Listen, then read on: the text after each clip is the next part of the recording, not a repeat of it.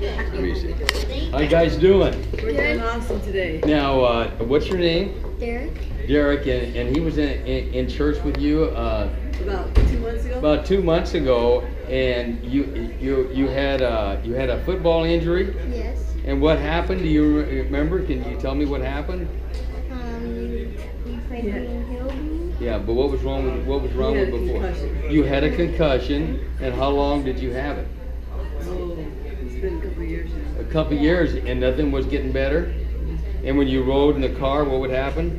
Get dizzy. Get dizzy. Any other time you get dizzy? Mm-mm. That was just that time, huh? Yeah. Just when you ride in the car, and it probably stopped. You probably was worried about your concussion, right? Yeah. Right. You were too. And he couldn't do anything but just sit in the car. He would just always get car sick and just Always get car sick and get a everything. headache. And we got to pray with you that day, right? Mm-hmm. Art did, yes. Yeah, I prayed with you. And now, did you feel anything when the minute we prayed? Yeah. What'd you feel? It getting better. You felt it getting better, huh? Right then, and then you don't get car sick anymore. No, No. since then he doesn't get car sick. He doesn't worry about going for rides in the car, like he used to. And he'd always need about 20-30 minutes to get adjusted when he got to his destination because he was that car sick. He was just, Well, Grandma told me, she said, I always wasn't sure about miracles until I saw you pray for my I grandson. did. And then God healed you. I told God, I said, make a believer out of me. He made a believer out of you. Are you a believer too now? Well, can you pray for me? Because I've got some dizziness. Wouldn't it be cool if you pray for me and my dizziness went away? Why don't you put your hands on and pray for me like I did you? Just talk from your heart. Just pray from your heart, just a little bit. Tell God what you want to say.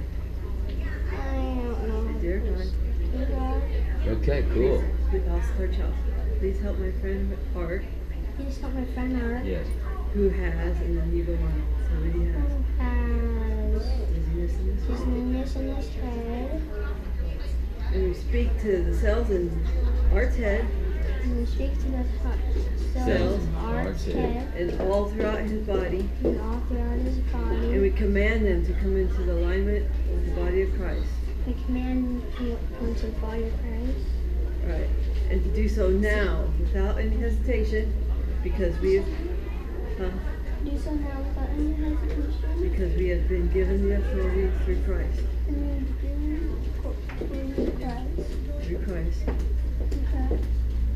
Who has given us Who's given us authority over Satan and all his followers. Story of the same followers.